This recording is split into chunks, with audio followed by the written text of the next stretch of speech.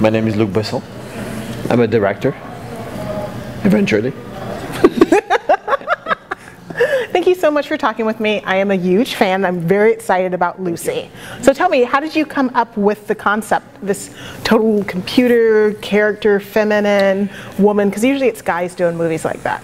Yeah, and it's boring. So, no, women are much more fun. I mean, we always say that, you know, the man is lots of strength and the woman is weak. But in fact, I think it's much more interesting to see the opposite, to see how women can be strong and how men can be weak, you know? I love that. I'm a strong, independent woman, so I totally relate to it. I relate to all the movies you've done. I'm thinking everything you've done. So from your past films, what elements did you bring in to Lucy to sort of figure out the visuals, the characters, or a storyline, or something that you wanted to sort of bring from, say, for instance, The Fifth Element that we all want a sequel to? I think every movies you learn so much and you try to say, okay, next time I will never do that again. And then you learn things and so you're stronger every film, and then you try to put that in the new energy. The challenge of Lucy, we're basically using 10% of our brain capacity. This woman, she's a normal woman, it's Scarlett, she's a student in Taipei. She's wondering what she's going to do with her life. She's partying too much. You know, she's really the average lost girl. And then suddenly she will have, for things that I won't explain, it's too long, but she will have access to 15% and then 20% and 30% of her brain capacity. And then she can't stop it because it's like dominoes. When you reach 20%, 20 you can open 30, then you can open 40, and then she's colonizing her own brain. Mm-hmm. And she's gonna go to the ultimate knowledge when she starts as a small stupid girl. And the movie is about this journey. Mm-hmm. And where we're going, because we follow her step by step from 10 to 15 to 20 to 25, and it's scary where it's going. Wow. Well, I'm ready to jump on the Lucy train. How did you pick Scarlett to be the star? You can't go on this type of film just with, you know, an agent and a contract. You need to meet the person to be sure that she's understand the thing, because it's kind of complex.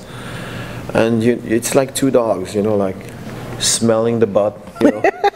So we went on a coffee and smelled the butt. And you need to be sure that she understands the film.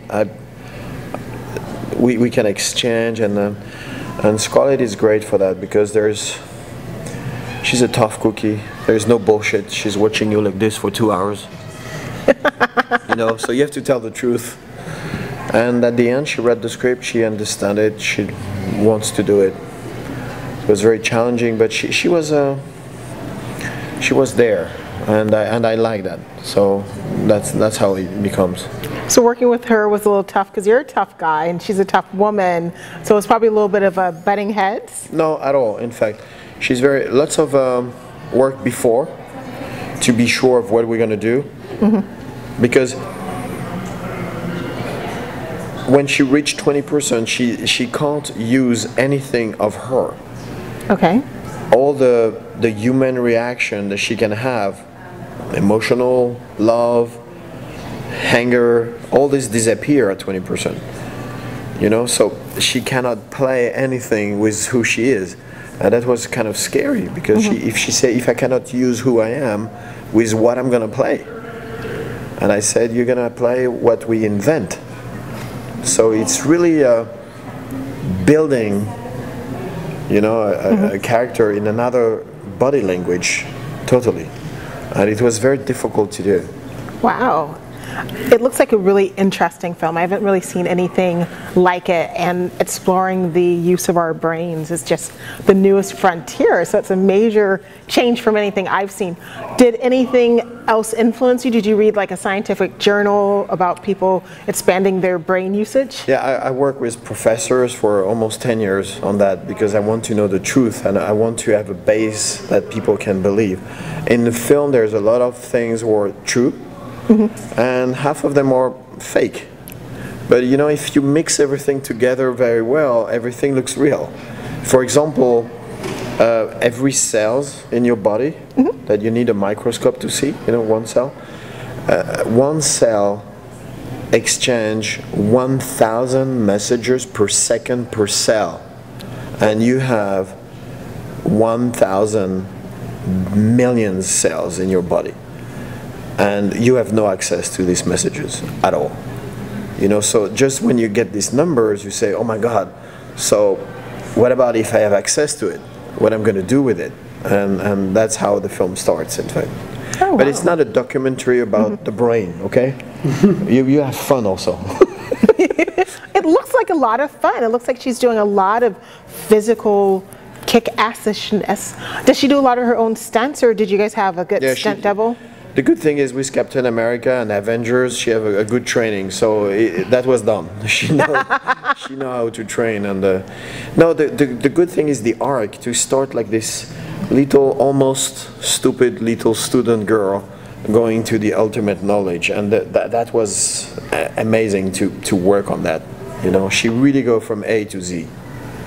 So getting approval to make this a female-driven film as opposed to the more traditional having a guy do it, was there a lot of pushback from the studios, or were you able to say?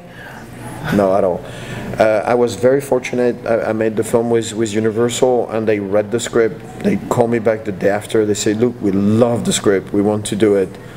And it was not even the question. They were fascinated by the world, and they just want to be in it. So, and then we work together, and no, we never even think, because the funny thing is, this can happen to anyone. It's not a woman, it could be a man the same way. It could happen to you or me or him. You know, it's no, not you.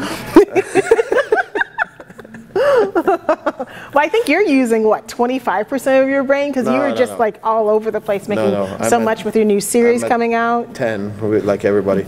Sure. You know the only living animal who use more than 10%? What? The dolphin. I love dolphins. He's using 15%. Well, I'm very excited about seeing the film when it comes out. I'm a big fan of yours. I'm looking forward to your new series and just, you know, enjoying you and everything you do. Thank you so much. Thank you. Bye.